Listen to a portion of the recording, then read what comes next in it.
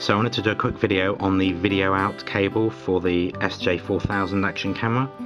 So I got the action camera, mine I ordered on the 5th of June from Banggood and got it the 18th of June. It's the version, this is the 27th of May firmware, so it's the new PCB. It needs a special USB cable because they don't use the standard pins, which came today. So if I just show you how this works, you plug the cable in to the USB port, and then you turn the camera on, and nothing comes out of the video out. You have to go into the menu, so you have to push power 3 times. You have to go 3 times. You have to go to the video out, TV mode, sorry. TV mode on, and then the video out will come up. There. So the problem with that is you're going to have to do that every time you turn the camera on, which if you're going to use it for FPV is going to be quite fiddly. So you have to have the camera mounted on the model so that you can access the screen and the side and front buttons. So it's not really ideal, but it does work. There's your video out, and the latency is not instant, but we'll see. I've got the other cameras to compare against: the GoPro, the Mobius, the Fatshark FPV, 600 TVL, and the PilotHD. Now last time I did this test, the PilotHD was the slowest and the 600 TVL was the fastest. So it'd be interesting to see where the SJ4000 fits into that. So I'll test the cameras one after the other and we'll see what they look like. This is the Fatshark 600 TVL non-recording camera, which is pretty much instant.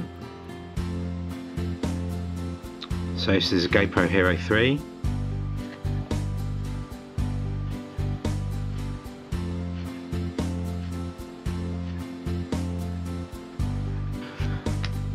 This is the Mobius.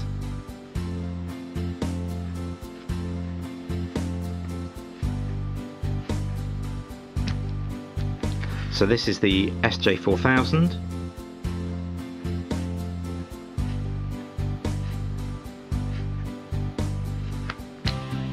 This is the Fatshark PilotHD recording camera.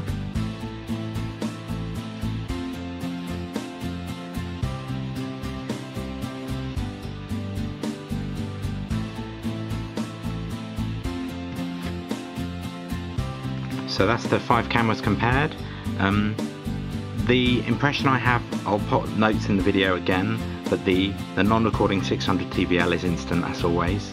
I felt that the GoPro and the Mobius were pretty close, and I think the SJ4000 was right up there with them. There doesn't seem to be a noticeable difference between them. I think all of them would be fine. Definitely with a GPS quad you'd be absolutely fine.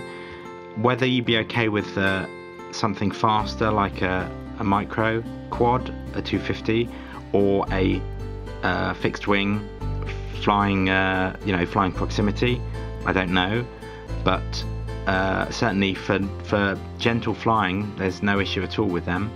The PilotHD is still very slow.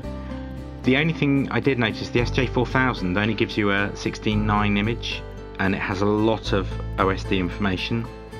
I'm not sure if that would be distracting or not, but I was testing the latency, so let's stick to that.